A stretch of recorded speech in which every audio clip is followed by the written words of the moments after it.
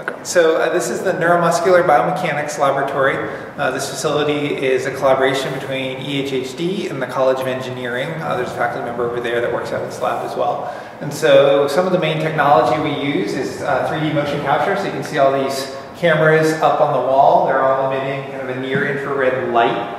That light goes off, bounces off of the reflective markers that we place on our participants. And then we can track the position of those markers in 3D space.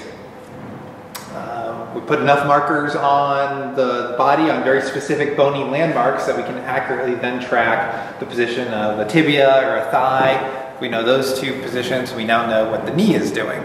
And so you can see over here, kind of the 3D skeleton recreated. So Chris, as you squat or walk up and down, right, you can see it tracks exactly how he's moving.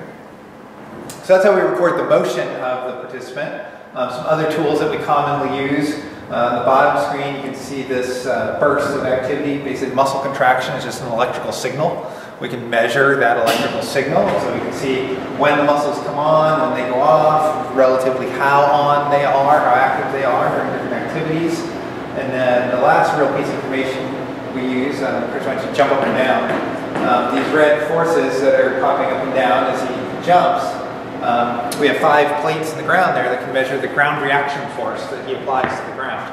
And so if we combine all of this information, we can get a really detailed picture of exactly how somebody's moving, what the muscles are doing, and what are the forces being applied to their body.